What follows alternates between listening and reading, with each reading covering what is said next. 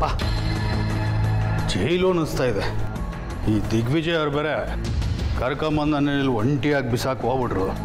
ಜೋಡಿನೂ ಇಲ್ಲ, ಏನೂ ಇಲ್ಲ. ಇವ್ರಿಗೆ ಬೇರೆ ಫೋನ್ ಮಾಡೋವಲ್ಲ 1 hour ಆಯಿತು, ಇನ್ನೂ ಬಂದಿಲ್ವಲ್ಲ ಇವರು.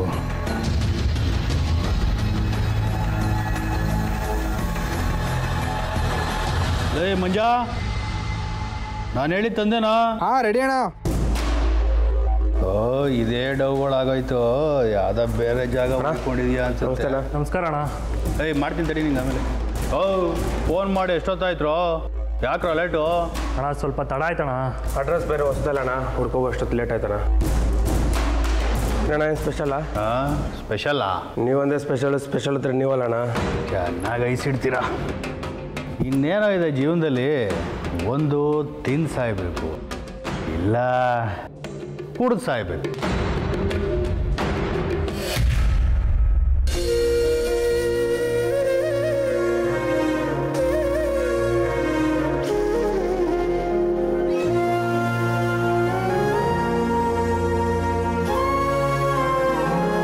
ಈಗಲೂ ನಡೆದಿದ್ದು ಕನಸ ನನ್ಸ ಅಂತ ನನಗೆ ಗೊತ್ತಾಗ್ತಲ್ಲ ತ್ರಿಶೂಲ್. ನಾನು ಅದೇ ಸ್ಥಿತಿನಲ್ಲಿದ್ದೀನಿ. ನಾನು ನಿನ್ನನ್ನು ಏನು ಅನ್ಕೋಬೇಕು, ಏನು ಕರಿಬೇಕು ಒಂದು ಗೊತ್ತಾಗ್ತಾಯಿಲ್ಲ. ನನ್ನ ಬದುಕಲ್ಲಿ ಎಷ್ಟೋ ಮುಖ್ಯವಾದ ವಿಚಾರಗಳನ್ನು ನನಗೆ ಹೇಳಿದ ಸ್ವಾಮಿಗಳವರು. ನೀನು ಸಾವಿನ ಸ್ಥಿತಿನಲ್ಲಿರಬೇಕಾದ್ರೆ ನಿನ್ನನ್ನು ಬದುಕೋ ಹಾಗೆ ಮಾಡಿದ್ದೇ ಅವರು. ಇದೇ ಥರ ನನಗೆ ಎಷ್ಟೋ ದೊಡ್ಡ ದೊಡ್ಡ ಸಹಾಯಗಳನ್ನು ಮಾಡಿದರು ಅವರು. ಅವ್ರು ಹೇಳೋ ಯಾವುದೇ ಮಾತಿಗೆ ನಾನು ಇಲ್ಲ ಅಂತ ಹೇಳೋಕ್ಕಾಗೋದಿಲ್ಲ. ಮದುವೆನೂ ಆಗೋಯ್ತು. ಈ ಮದುವೆ ಆಗಿದ್ದು ಒಳ್ಳೇದಕ್ಕ ಕೆಟ್ಟದಕ್ಕ ಅಂತ ನನಗೆ ಗೊತ್ತಾಗ್ತಿಲ್ಲ. ಆದರೆ ನೀನು ನನಗೆ ತಾಳಿ ಕಟ್ಟಬೇಕಾದ್ರೆ ಜೋರಾಗಿ ಗುಡುಗು ಸಿಡ್ಲು ಬಂತು. ಅದು ಗಟ್ಟಿ ಮೇಳ ಆಯಿತು, ಮಿಂಚು ಬಂತು, ಅದು ಅಗ್ನಿ ಸಾಕ್ಷಿ ಆಯಿತು. ಎಲ್ಲ ನೋಡಿದ್ರೆ ಆ ದೇವ್ರು ನಮ್ಮ ಪಾಲಿಗಿದ್ದಾನೆ, ಅವನ ಆಶೀರ್ವಾದ ಇದೆ ಅಂತ ನನಗೆ ಅನ್ನಿಸ್ತಾ ಇದೆ. ಅದೆಷ್ಟು ನಿಜ ಸುಳ್ಳು ಅಂತ ನನಗೆ ಗೊತ್ತಿಲ್ಲ. ಆದರೆ ಸ್ವಾಮಿಗಳು ಹೇಳೋದನ್ನು ನಾನು ನೋಡಿದ್ರೆ ಎಲ್ಲ ಸಮಸ್ಯೆಗಳು ನಮ್ಮಿಂದನೇ ಕೊನೆಯಾಗತ್ತೆ ಅನ್ನೋ ಹಾಗಿತ್ತು. ಇನ್ನು ನಮ್ಮ ಮುಂದೆ ಇರೋದು ಒಂದಷ್ಟು ಪ್ರಶ್ನೆಗಳು, ಒಂದಷ್ಟು ಉತ್ತರಗಳು ಸಿಕ್ಬಿಟ್ರೆ ಎಲ್ಲ ಪರಿಹಾರ ಆಗತ್ತೆ. ನಮ್ಮಿಂದ ಒಂದಷ್ಟು ಜನಕ್ಕೆ ನೆಮ್ಮದಿ ಸಿಗುತ್ತೆ ಅನ್ನೋದಾದರೆ ನಾವಿಬ್ಬರು ಜೊತೆಗಿರೋದೇ ಒಳ್ಳೆಯದು. ನಿನ್ನ ಗುರಿಗೋಸ್ಕರ, ಈ ಮನೆಯವ್ರಿಗೋಸ್ಕರ ನಾನು ಬದುಕ್ಬಿಡ್ತೀನಿ.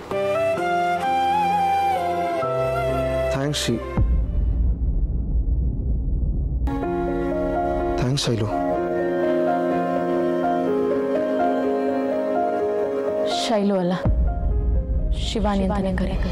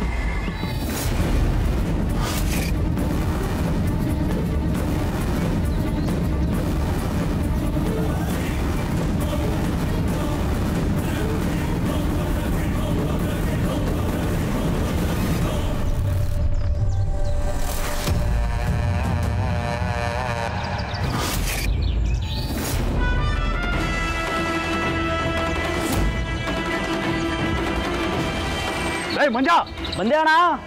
ಎಲ್ಲ ಸಾಗಿದೆಯಾ? ಬಾಳ ಬೇಗ.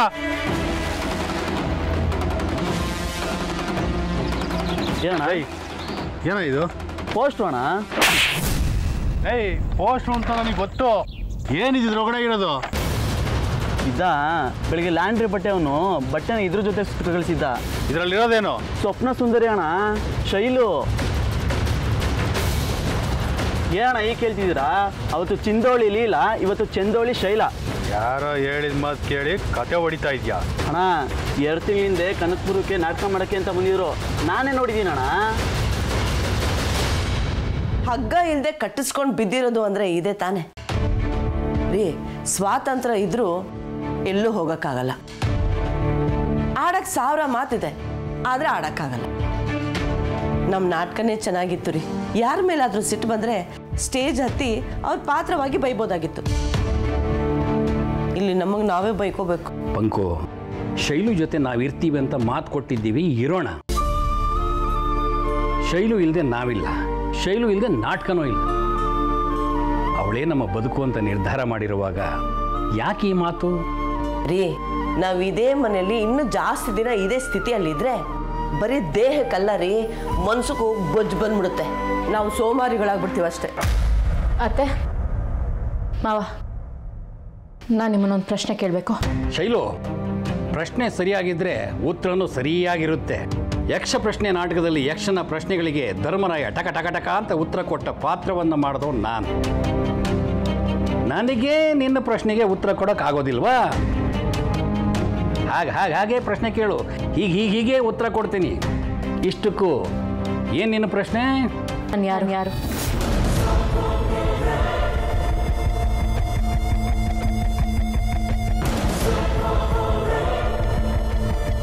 ನಿಮ್ಮನ್ನೇ ಕೇಳ್ತಾ ಇರೋದು, ನಾನು ಯಾರು? ಶೈಲು, ಜ್ಞಾನ ಭಂಡಾರವೇ ಆಗಿದ್ದ ಆದಿಶಂಕರಾಚಾರ್ಯ ಕೂಡ ಹುಡುಕ್ತಾ ಇದ್ದ ಪ್ರಶ್ನೆ ಇದೊಂದೇ. ನಾನು ಯಾರು? ಆ ಕಾಲದಿಂದ ಈ ಕಾಲದವರೆಗೂ ರಾಮಾನುಜ, ಕಪಿಲ, ಜಯಸಿಂಹ, ಬುದ್ಧ, ಬಸವ, ರಾಮಸಿಂಹ ಎಲ್ಲರೂ ಹುಡುಕ್ತಾ ಇದ್ದಿದ್ದು ಒಂದೇ ಪ್ರಶ್ನೆಗೆ ಉತ್ತರ, ನಾನು ಯಾರು? ಇಂಥ ಪ್ರಶ್ನೆ ಒಂದು ಸಲ ನಮ್ಮ ಹತ್ರ ಹುಟ್ಟಿದ್ರೆ ಸಾಕು. ಆಮೇಲೆ ನಾವು ಆಧ್ಯಾತ್ಮ, ವಿಶ್ವಮಾನವ ಲೋಕ ಅಂತ ಸನ್ಯಾಸತ್ವದ ಕಡೆ ಹೋಗ್ತೀವಿ ಕಣಮ್ಮ. ಇಷ್ಟಕ್ಕೂ ಇಂಥ ಪ್ರಶ್ನೆ ಯಾಕೆ? ಮಾವ, ನನ್ನ ಪ್ರಶ್ನೆ ಆಧ್ಯಾತ್ಮವೂ ಅಲ್ಲ, ಪರಮಾತ್ಮನ ಕಡೆಗೆ ಇರೋ ನಡಿಗೇನೂ ಅಲ್ಲ. ನನಗೆ ಗೊತ್ತಾಗಬೇಕಾಗಿರೋದು ನನ್ನ ಹುಟ್ಟಿನ ಗುಟ್ಟು, ನನ್ನ ಬದುಕಿನ ಗುಟ್ಟು. ಅಪ್ಪ ಅಮ್ಮನ ಬಗ್ಗೆ ಯಾವ ನೆನಪುಗಳು ಇಲ್ಲ. ಅವ್ರು ಯಾರು ಅಂತಲೇ ನನಗೆ ಗೊತ್ತಿಲ್ಲ. ನೀವೇ ನನ್ನ ಜಗತ್ತು ಅಂದ್ಕೊಂಡು ನಾನು ಬದುಕ್ತಾ ಇದ್ದೀನಲ್ವಾ? ನನಗೆ ನೆನಪು ಬಂದಾಗಿಂದ ನಿಮ್ಮನ್ನು ಅತ್ತೆ ಮಾವ ಅಂತ ಕರಿತಾ ನಿಮ್ಮ ಜೊತೆಗೆ ಇದ್ದೀನಿ ಅನ್ನಿಸ್ತಾ ಇದೆ. ಅನ್ನಿಸ್ತಾ ಇದೆ ಅಂದರೆ ಏನಮ್ಮ ಅರ್ಥ? ನಾವಿಬ್ರು ನಿನ್ನ ಅತ್ತೆ ಮಾವ ಅಲ್ಲ ಅಂತನಾ? ಆಗತ್ತಾ ಅಲ್ಲ. 2 ತಿಂಗಳಿಂದ ನನಗೆ ಯಾಕೋ ಯಾವುದೂ ಸರಿಯಾಗಿ ನೆನಪಾಗ್ತಿಲ್ಲ. ಬರೀ ನಾಟಕ, ಸ್ಟೇಜು, ನೀವಿಬ್ಬರು, ಪಕ್ಕರು, ಚಿಕ್ಕ ಮಲ್ಲಿ, ದೊಡ್ಡ ಮಲ್ಲಿ, ಇದಷ್ಟೇ ನನಗೆ ನೆನಪಿರೋದು. ಹಿಂದೆ ತಿರುಗಿ ನೋಡಿದ್ರೆ ಎಲ್ಲ ಬರೀ ಮಂಜು, ತುಂಬ ಗೊಂದಲ. ಸತ್ಯ ಹೇಳಿ, ನಾನು ಎಷ್ಟು ದಿವಸದಿಂದ ನಿಮ್ಮ ಜೊತೆಗಿದ್ದೇನೆ? ಚಿಕ್ಕ ವಯಸ್ಸಿಂದ ನಾನು ನಿಮ್ಮ ಜೊತೆಗೆ ಇದ್ದೀನ, ಅಥವಾ ನಾನು ನಿಮಗೆ ಮಧ್ಯದಲ್ಲಿ ಸಿಗ್ತಾವಳ? ಏನಮ್ಮ ಹೀಗೆ ಮಾತಾಡ್ತಾ ಇದೀಯಾ? ಹಿಂಗೆ ಯಾಕಮ್ಮ ಬಂತು ಇಂಥ ಅನುಮಾನ? ನೀನು ನಮ್ಮ ಜೊತೆ ಅಲ್ಲದೆ ಬೇರೆ ಎಲ್ಲಮ್ಮ ಇರೋದಕ್ಕೆ ಸಾಧ್ಯ? ಮಧ್ಯದಲ್ಲಿ ಸಿಗೋದಕ್ಕೆ ನೀನು ಯಾರು? ಯಾಕೆ ಹೀಗೆಲ್ಲ ಮಾತಾಡ್ತಾ ಇದೀಯಾ? ಚಿಕ್ಕ ವಯಸ್ಸಿಂದನೂ ನೀನು ನಮ್ಮ ಜೊತೆನೇ ಇರೋಳು. ನೀನು ನನ್ನ ತಂಗಿ ಮಗಳಮ್ಮ. ನಿನ್ನ ತಂದೆ ತಾಯಿ ತೀರ್ಕೊಂಡ್ಮೇಲೆ ನಮ್ಮ ಕೈಗೆ ಬಂದವಳು ನೀನು. ಶೈಲು, ಈಗ ಯಾಕಮ್ಮ ಆ ಮಾತೆಲ್ಲ? ಏನೂ ಸರಿಯಾಗಿ ನೆನಪಾಗ್ತಿಲ್ಲ. ಅವಾಗವಾಗ ಏನೋ ಮಂಜು ನೆರಳು. ಈ ಮನೆಗೆ ಬಂದಮೇಲೆ ಈ ಮನೆಯವರೆಲ್ಲ ನನ್ನವರು ಅನಿಸ್ತಾ ಇದೆ. ಯಾಕೆ? ಓಹ್, ಅದ ಈ ನಾಟಕ ಮಾಡೋದಕ್ಕೆ ಬಂದು ಓವರ್ ಆಗಿ ಇನ್ವಾಲ್ವ್ ಆಗಿ ಹಾಗೆ ಅನ್ನಿಸ್ತಾ ಇದೆ. ನಿನಗೆ ಹಾಗೆ ಅನ್ನಿಸ್ತಾ ಇದೆ ಅನ್ನೋದು ಅದೆಲ್ಲ ನಿಜ ಅಲ್ಲ. ನಿಜ ಏನಪ್ಪ ಅಂದರೆ ನೀನು ಶೈಲು ಅನ್ನೋದಷ್ಟೇ. ನೋಡು, ಸುಮ್ಮನೆ ಓವರ್ ಆಗಿ ಥಿಂಕ್ ಮಾಡಿ ನಾಟಕದ ಪಾತ್ರಧಾರಿ ಆಗಬೇಡ. ನೀನೇ ಕಳ್ಕೊಂಡ್ಬಿಡ್ತೀಯ ಆಮೇಲೆ.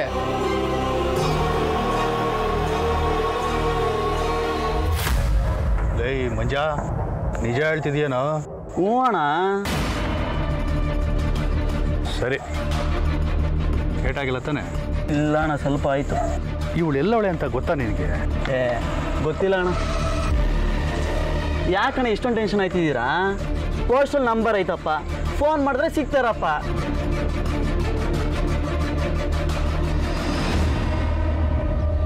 ಏಯ್, ಏನು ಕಿಂಡಲ್ಲ ಆಗ್ತೀನಿ ನೋಡು. ಆಗಡೆ ಹೋಗ.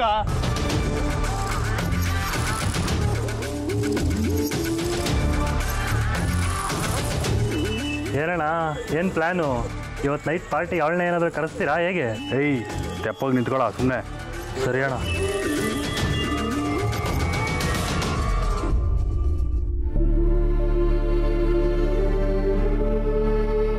ಪಂಕಜ, ಶೈಲು ಬಂದು ಎಷ್ಟು ದಿನದಿಂದ ನಾನು ನಿಮ್ಮ ಜೊತೆ ಇದ್ದೀನಿ ಅಂತ ಕೇಳಿದ ಮೇಲೆ ಮನಸ್ಸೇ ಕೆಟ್ಟೋಯ್ತು ಕಣೆ. ನನಗೂ ಅಷ್ಟೇ ರೀ. ಖಾಲಿ ಇದ್ದಾಗ ಯೋಚನೆಗಳು ಜಾಸ್ತಿ. ನಾವು ನಾಟಕ ಮಾಡ್ತಿದ್ದಾಗ ಯೋಚನೆ ಮಾಡೋ ಟೈಮೇ ಸಿಗ್ತಿರ್ಲಿಲ್ಲ. ಎಲ್ಲ ಎಷ್ಟು ಆರಾಮಾಗಿರ್ತಿತ್ತು. ಈಗ ಒಂದ್ರ ಮೇಲೆ ಒಂದು ಅನುಮಾನದ ಪ್ರಶ್ನೆಗಳು, ಅದಕ್ಕೆ ಉತ್ತರನೇ ಸಿಗ್ತಿಲ್ಲ. ಇರೋ ಉತ್ತರ ಕೊಟ್ಟರೆ ಅವಳ ಪಾಲಿಗೆ 1000 ಪ್ರಶ್ನೆ ಆಗುತ್ತೆ. ಅದರ ಬದಲು ಈಗಿರೋ ಹಾಗೆ ಇರೋದು ಒಳ್ಳೆಯದು ಅಂತ ನನಗನ್ನಿಸುತ್ತೆ. ಎಷ್ಟು ದಿವಸ? ಉತ್ತರ ಸಿಗೋ ತನಕ, ಗೊಂದಲಗಳು ತೀರೋ ತನಕ. ಅದೇ ಯಾವಾಗ ಅಂತ ಗೊತ್ತಿಲ್ಲ ಪಂಕಜ. ದೇವರು ಎಲ್ಲ ಪ್ರಶ್ನೆಗಳಿಗೂ ಒಂದು ಕಡೆ ಉತ್ತರ ಇಟ್ಟಿರ್ತಾನೆ. ಪ್ರಶ್ನೆನ ಹಿಡ್ಕೊಂಡು ಉತ್ತರ ಹುಡ್ಕೋದೇ ಬದುಕಲ್ವಾ? ನೋಡೋಣ, ಎಲ್ಲದಕ್ಕೂ ಒಂದು ದಾರಿಯಲ್ಲಿ ಉತ್ತರ ಸಿಕ್ಕೇ ಸಿಗುತ್ತೆ.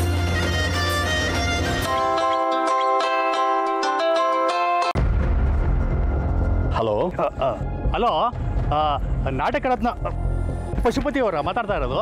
ಹೌದು. ತಾವು? ನಮಸ್ಕಾರ, ನಾನು ಲಕ್ಕೇಗೌಡ ಅಂತ ಮಾತಾಡ್ತಾ ಇರೋದು, ದೇವಸ್ಥಾನ ಸಂಘದ ಅಧ್ಯಕ್ಷ. ವಿಷಯ ಏನು ಅಂದರೆ, ನಾವು ಜಾತ್ರೆ ಮಾಡ್ತಾ ಇದ್ದೀವಿ. ಹಾಗಾಗಿ ಜಾತ್ರೆಯಲ್ಲಿ ನಿಮ್ಮ ನಾಟಕದ ಪ್ರದರ್ಶನ ಇಡೋಣ ಅಂತ ಅಂದ್ಕೊಂಡಿದ್ದೀವಿ.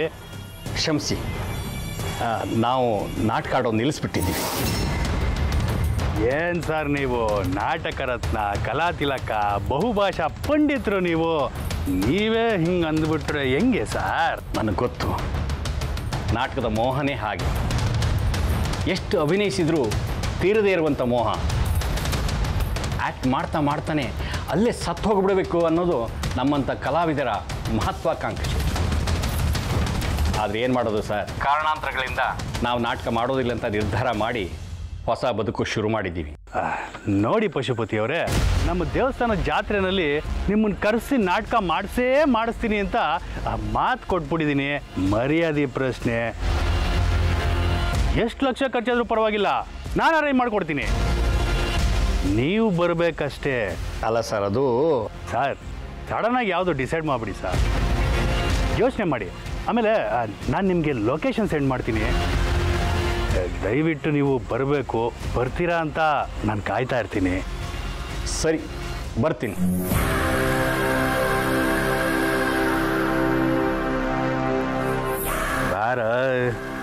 ಬಾರ ಚಿನ್ನ, ನೀನು ಬರಬೇಕು. ನಿನ್ನ ಮೂಲಕ ಈ ಸ್ವಪ್ನ ಸುಂದರಿನ ಕರ್ಸ್ಕೋತೀನಿ. ಏನು ಬೇಬೆ, ನಿನಗೋಸ್ಕರನೇ ಕಣೆ ನಾನು ಕಾಯ್ತಾ ಇರೋದು.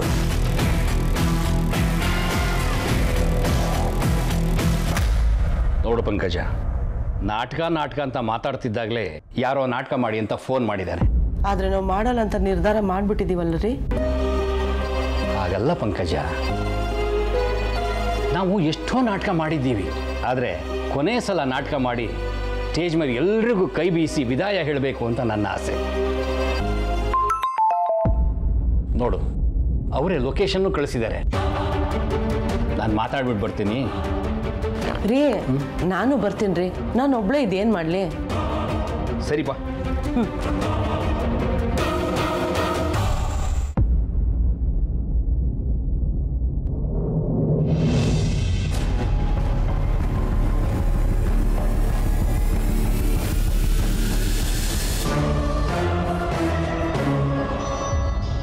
ಶಿವಾನಿ,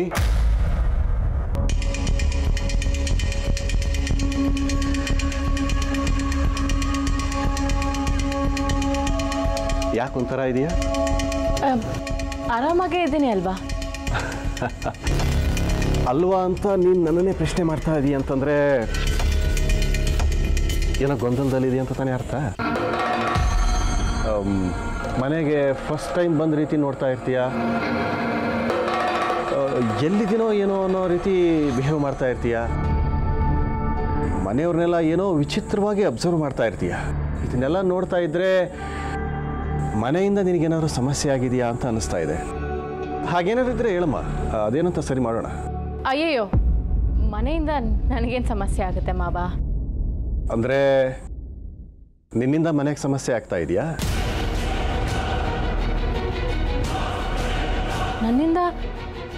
ನನ್ನಿಂದ ಮನೆಗೆ ಏನು ಸಮಸ್ಯೆ ಆಗಕ್ಕೆ ಸಾಧ್ಯ ಮಾವ? ಮತ್ತೆ ಯಾಕೆ ಏನೋ ಸಮಸ್ಯೆನಲ್ಲಿ ಸಿಕ್ಕಾಕೊಂಡು ಹಾಗೆ ಬಿಹೇವ್ ಮಾಡ್ತಾ ಇರ್ತೀಯ ನೀನು? ಹಾಗೇನೂ ಇಲ್ಲ ಮಾವ. ಈ ಮನೆಯವ್ರನ್ನ ನೋಡಿದಾಗ ಈ ಮನೆಗೆ ಸೊಸೆಯಾಗಿ ಬರೋದಕ್ಕೆ ನಾನು ಎಷ್ಟು ಅದೃಷ್ಟ ಮಾಡಿದೆ ಅಂತ ಅನಿಸುತ್ತೆ. ಅದ್ರ ಬಗ್ಗೆನೇ ಯೋಚನೆ ಮಾಡ್ತಾ ಇದ್ದೆ ಅಷ್ಟೆ. ಹಾಂ, ನಿಜ ಶಿವಾನಿ. ಈ ಮಾತುಗಳು ಯೋಚನೆಗಳು ಮದುವೆಯಾಗಿ ಹೊಸದ್ರಲ್ಲಿದ್ದರೆ ಚೆನ್ನಾಗಿರುತ್ತೆ. ಆದರೆ ನೀನು ಮದುವೆಯಾಗಿ ಈ ಸಂಸಾರ ಶುರುವಾಗಿ ಈಗ ತಾಯಿ ಆಗ್ತಾ ಇದೆಯಾ? ಈ ಸಮಯದಲ್ಲಿ ಈ ಮಾತುಗಳು, ಅಯ್ಯೋ ಐ ಆಮ್ ಸಾರಿ, ನೀನೀಗ ಪ್ರೆಗ್ನೆಂಟ್ ಅಲ್ವಾ? ಬಾ ಕೂತ್ಕೋ. ಒಳ್ಳೆ ಮಾತಾಡೋದಕ್ಕೆ ಯಾವ ಟೈಮ್ ಆದರೆ ಏನು ಮಾವ? ಮಹಾನ್ ನಾಟಕಗಾತಿ ನಾಗಿನಿ ಕಡೆ ನೀನು. ನಿನ್ನದಲ್ಲದ ಈ ಮನೆಗೆ ಬಂದು ಸೇರಿಕೊಂಡು ನನ್ನ ಮಗನ ಮದುವೆ ಆಗಿ ಈ ಮನೆಯಲ್ಲಿರೋರನ್ನ ನೋಡ್ತಾ ಇವ್ರನ್ನ ಹೇಗೆ ಮುಗಿಸೋದು ಅಂತ ಯೋಚನೆ ಮಾಡ್ತಾ ಇದ್ದೀಯ. ಮನೆಯಲ್ಲಿರೋರು ನನ್ನವರು, ಅವ್ರ ಕಥೆ ಮುಗಿಯಲ್ಲ. ಅದಕ್ಕೂ ಮುಂಚೆ ನಿನ್ನ ಕಥೆ ಮುಗಿದು ಹೋಗುತ್ತೆ. ಏನು ಯೋಚನೆ ಮಾಡ್ತಾ ಇದ್ರ ಮಾವ? ಏನೂ ಇಲ್ಲಮ್ಮ. ನೀನು ಈ ಮನೆ ಸೌಭಾಗ್ಯ, ಈ ಮನೆ ಪುಣ್ಯ. ನೀನೆಲ್ಲೂ ಹೋಗದೆ ಈ ಮನೆಯಲ್ಲೇ ಇರಬೇಕು ಅಂತೇಳಿ ದೇವರನ್ನ ಬೇಡ್ಕೊಳ್ತಾ ಇದ್ದೆ. ನಿಮ್ಮ ಆಶೀರ್ವಾದ ಇದ್ದಾಗ ಆ ದೇವ್ರು ಹರಿಸ್ತಾ ಇರ್ತಾನ ಮಾವ.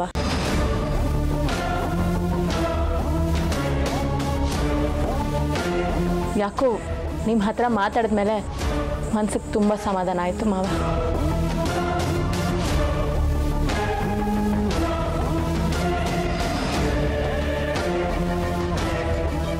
ಮುಂಚೆಲ್ಲ ನನ್ನನ್ನು ಚಿಕ್ಕ ಮಾವ ಅಂತಲ್ವ ಮಾತಾಡಿಸ್ತಾ ಇದ್ದಿದ್ದು. ಮಾತಿಗೂ ಮಾವ ಅಂತಿದ್ದಾಳಲ್ಲ. ಅಂದರೆ ನಾನು ಧನಂಜಯ ಅಲ್ಲ ದಿಗ್ವಿಜಯ ಅಂತ ಇವಳಿಗೇನಾದರೂ ಅನುಮಾನ ಬಂದ್ಬಿಡ್ತಾ?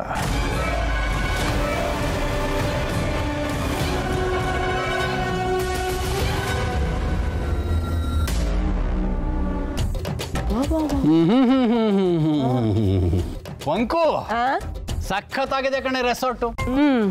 ನಮ್ಮ ಹನಿಮೂನ್ ಇಂಥ ರೆಸಾರ್ಟ್ ಬುಕ್ ಮಾಡಲಿಲ್ಲ ನೋಡು. ನಿಮ್ಮಪ್ಪ ಯಾವುದೋ ಡಬ್ಬ ಹೋಟ್ಲ್ ಬುಕ್ ಮಾಡಿದ್ದ.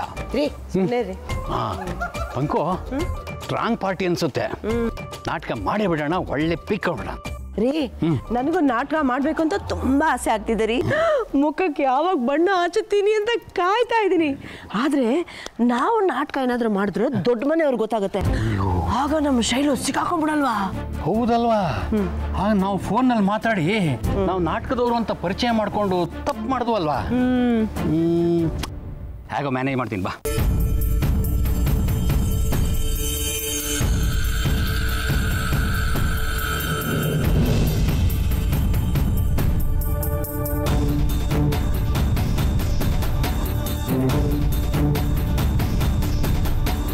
ಓ ನಮಸ್ತೆ.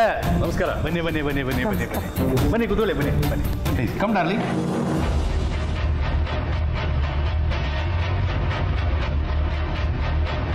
ನಿಮಗೆ ಫೋನ್ ಮಾಡಿದ್ನಲ್ಲ ನಾನೇ, ಲಕ್ಕೇಗೌಡ ಅಂತ. ನಮಸ್ಕಾರ. ಮತ್ತೆ ಏನು ತಗೋತೀರಾ? ಕಾಫಿ, ಟೀ, ಹಾಲು, ಡ್ರಿಂಕ್ಸು? ಏನು ಬೇಡ, ಡೈರೆಕ್ಟಾಗಿ ವಿಷಯಕ್ಕೆ ಬರೋಣ. ಓಕೆ. ಅದು ನಮ್ಮೂರಲ್ಲಿ ಜಾತ್ರೆ ಮಾಡ್ತಾ ಇದ್ದೀವಿ, ಹಾಗಾಗಿ ನಾಟಕ ಮಾಡಿಸೋಣ ಅಂತ. ಏನದು? ಸ್ವಪ್ನ ಸುಂದರಿ. ಈಗ ನಾವು ನಾಟಕ ಮಾಡ್ತಾ ಇಲ್ಲ, ನನ್ನ ನಂಬರು ನಿಮಗೆ ಸಿಕ್ಕಿದ ಹಾಗೆ ಎಲ್ರಿಗೂ ಸಿಕ್ಕಿ ನಮಗೆ ಫೋನ್ ಮಾಡಿ ನಾಟಕ ಮಾಡಿ ಅಂತ ಕೇಳ್ಕೊಳ್ತಾ ಇದ್ದಾರೆ. ಆದರೆ ನಮ್ಮ ನಾಟಕ ಮಾಡ್ತಾ ಇದ್ದ ಶೈಲು ಅವಳಿಗೆ ನಾವು ಮದುವೆ ಮಾಡ್ತಾ ಇದ್ದೀವಿ. ಅವಳು ಆ ಬ್ಯುಸಿಯಲ್ಲಿದ್ದಾಳೆ. ಬೇಕಾದರೆ ನಾನು ನನ್ನ ಹೆಂಡತಿ ನಾಟಕ ಮಾಡ್ತೀವಿ. ನಮ್ದು ಇದು ಕೊನೆಯ ನಾಟಕ. ನಾವು ಸ್ಟೇಜ್ ಮೇಲೆ ಎಲ್ರಿಗೂ ವಿದಾಯ ಹೇಳಬೇಕು ಅಂತಿದ್ದೀವಿ. ನಾವಿಬ್ರು ನಾಟಕ ಮಾಡೋಣವಾ? ಈ ಶೈಲು ಯಾರು? ನಮ್ಮ ತಂಗಿ ಮಗಳು. ಅಫ್ಕೋರ್ಸ್ ನಮ್ಮ ಮಗಳಿದ್ದ ಹಾಗೇನೆ.